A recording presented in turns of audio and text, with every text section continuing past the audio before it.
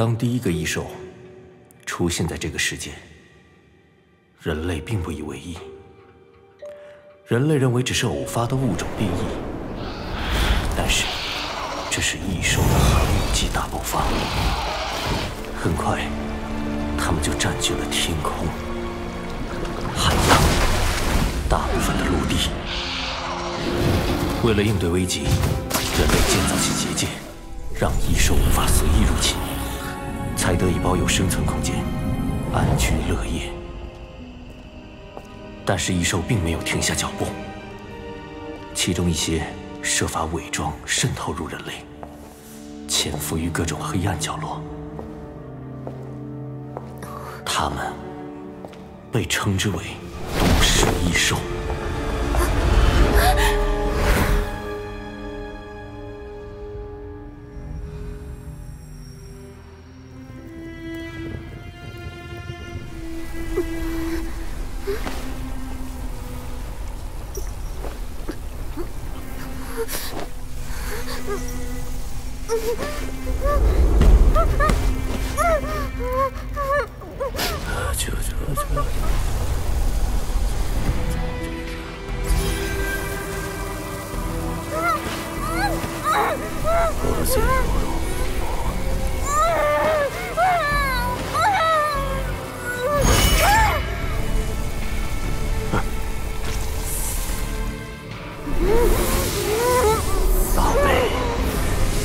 只要接受了我的血液传承，你就能成为一个真正的血族，我们也将永远融为一体。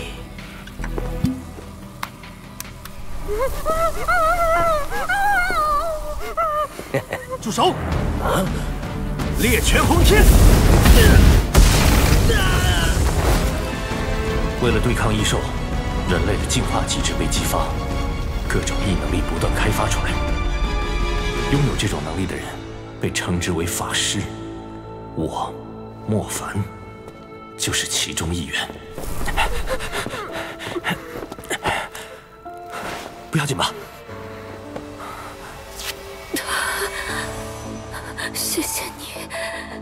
我是一名法师，也是一名猎人，救助被异兽侵害的人是应该的。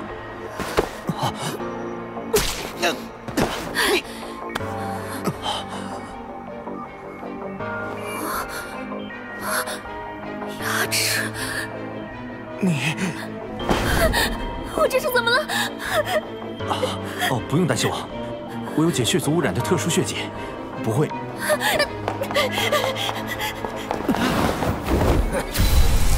一个小法师也敢与我为敌，孽障！暗影系，原来不止一个火系，哼，那又怎么样？不管你是双系还是三系，在我这里都是班门弄斧。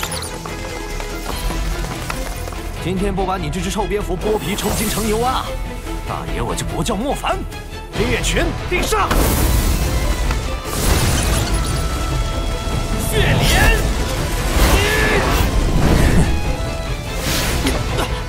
糟糕，还是有影响。阴离盾！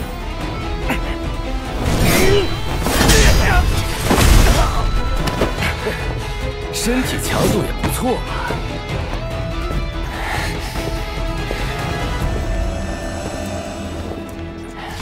可恶！啊！原来你也是！给我回去！你！就算这样，我也要杀了你。因为你今天彻底惹到我了！斩！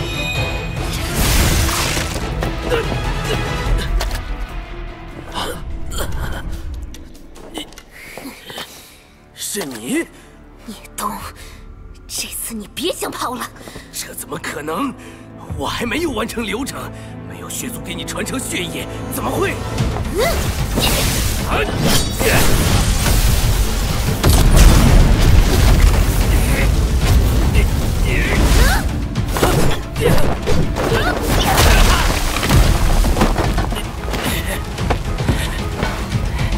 你以为可以杀得了我吗？我现在就毁了你！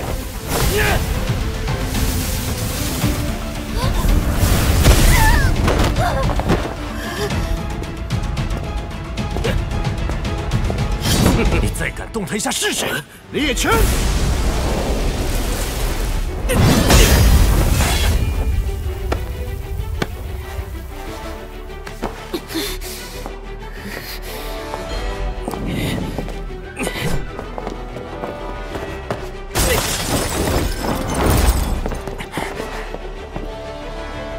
千钧霹雳夜叉！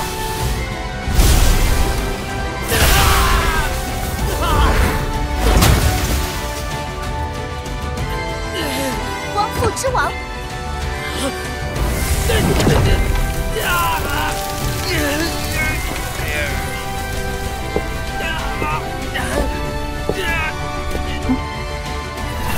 这埋伏打得漂亮！猎人的看家本领而已。这是我的搭档冷玲玲，别看她年纪小，可是一位七星猎人大师，青天猎所的少当家。交给你了。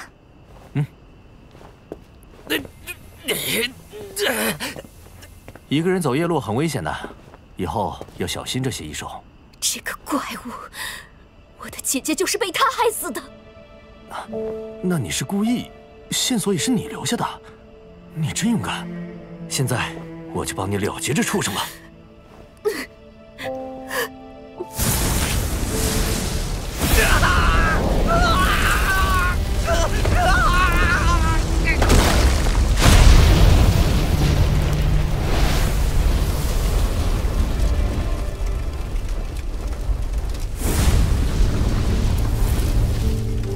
是红色，红色的灵魂。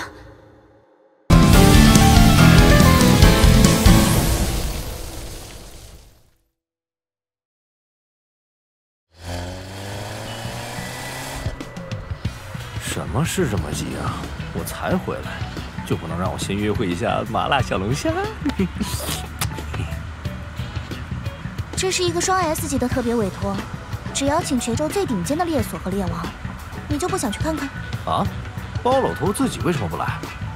爷爷被请去海域了，那有更重要的事。好吧，再见，小龙虾。一颗半成品的星海天脉，难道还不如马小？这是什么？这还只是预付，如果能完成委托，至少2颗成品星海天脉。这委托人是谁啊？这么大手笔！本地有名的豪门陆家，他们家主确实还挺神秘的。啊，他到底要干什么？这个报酬抓君主级兽都够了。啊，你还有5分钟考虑时间。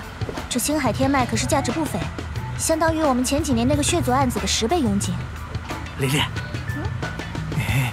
我还有5个信没有达到超级，最缺的就是钱，麻烦油门踩到底。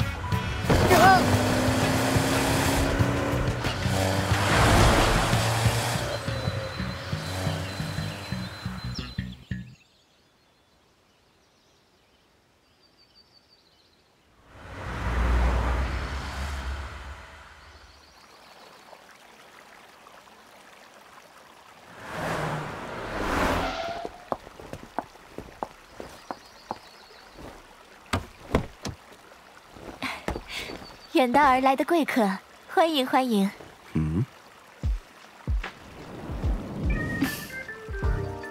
哦，这位美丽的小姐是？我叫陆清瑶，是陆坤先生的侄女，很荣幸能由我来迎接甘多猎所的安亚扎王子。你认识我？这世界上还有不认识安亚扎王子的人吗？有道理。请随我来，为您接风洗尘。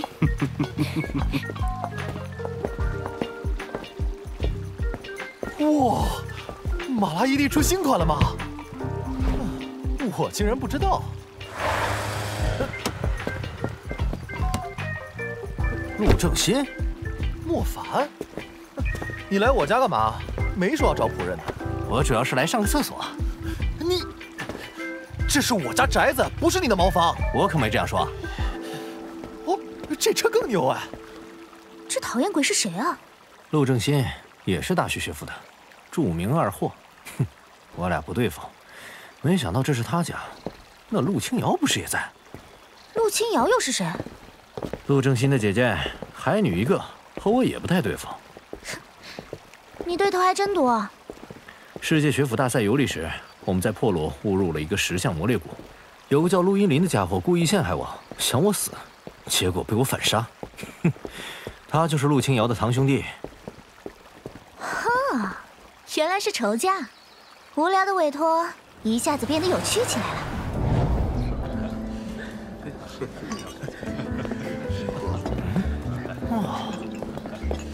神像猎索，阵脚猎索，圣火猎索，全都是亚斯纳州最牛的猎索。想不到包老头的擎天猎索这么有排面，竟然能和他们并列。爷爷毕竟是爷爷。好吧。哦。嘿，交际花。你怎么在这里？哎，你和你弟一样不会说人话。我今天可是你家的贵客。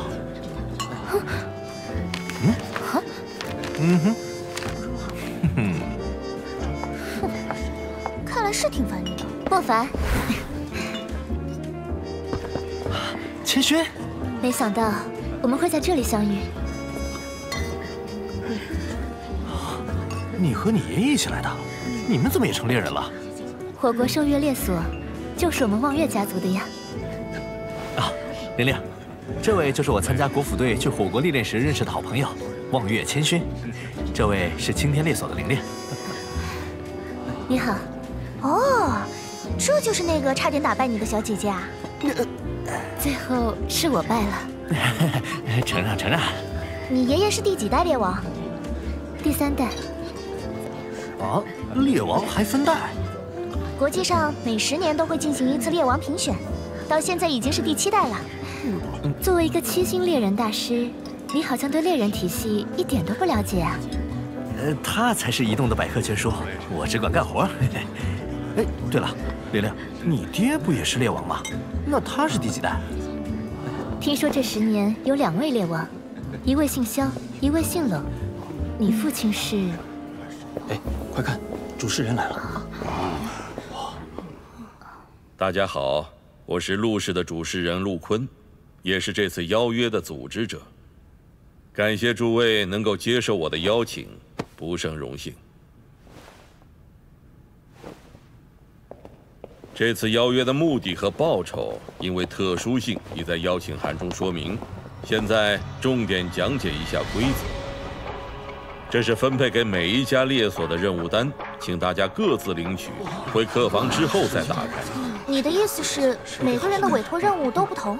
是的，每个猎所每位猎王的委托都不同，而且在执行过程中不能向外透露信息，更不能去干涉和尾随他人，否则将直接取消资格，收回预付金。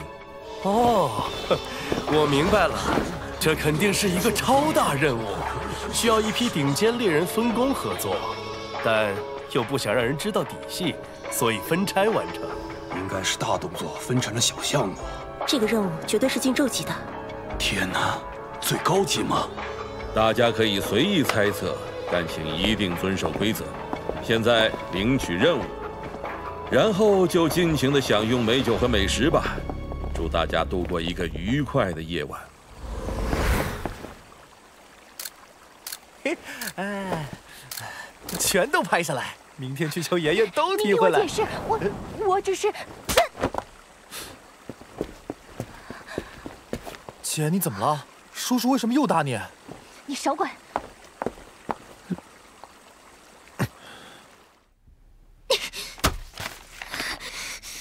玲玲，怎么了？走，这个委托我们不接。这是一个有着红色灵魂的魔物。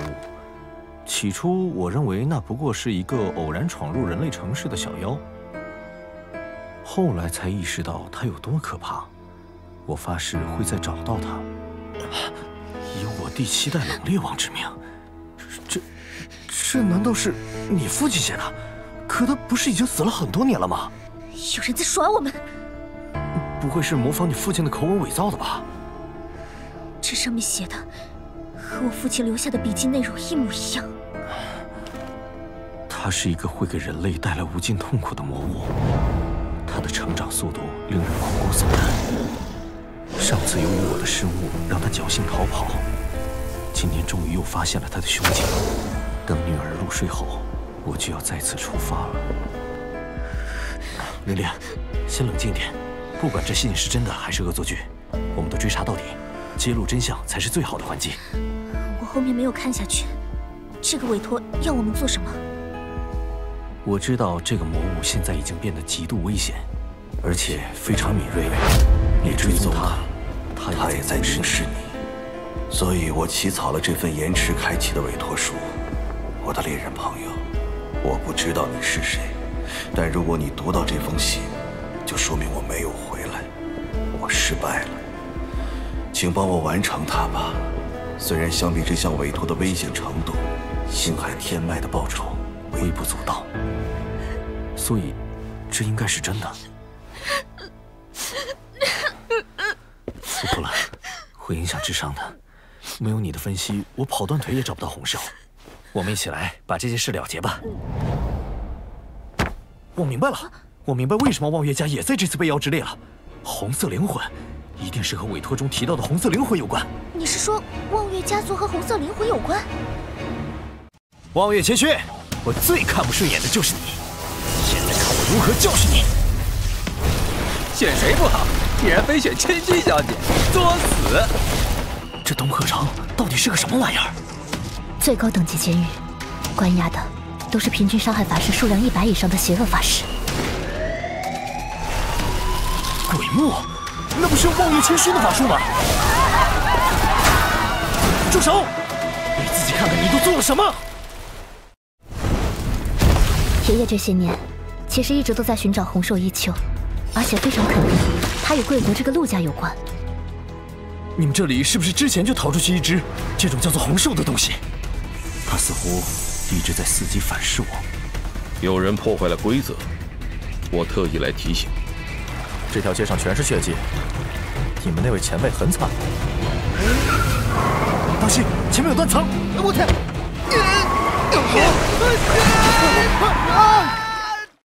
他这是在有意隐藏什么？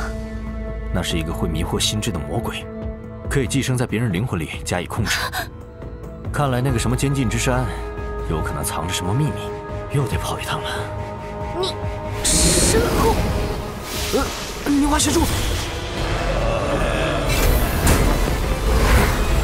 既然你主动挑事，老子今天就收了你。他们的情绪和意志好像被什么给吸走了。原来一秋早就看破我们的来意，给我和爷爷设下了圈套。狩猎开始了！大家伙来了！这是个血族长老，不是一般血族能比。怪不得这么猛！他在利用这些新鲜血气提升他的实力。我们可是制定规则的人呢。主角终于上场了，陆昆。原来是别来自于内心的黑暗，你连自己内心的阴暗都斗不过，如何与我斗？为什么我没有感受到？让你见识一下真正的力量吧！哪里有怨有怒，哪里就有我。别挣扎了，莫凡，我们明明是同类呀！你配和我相提并论？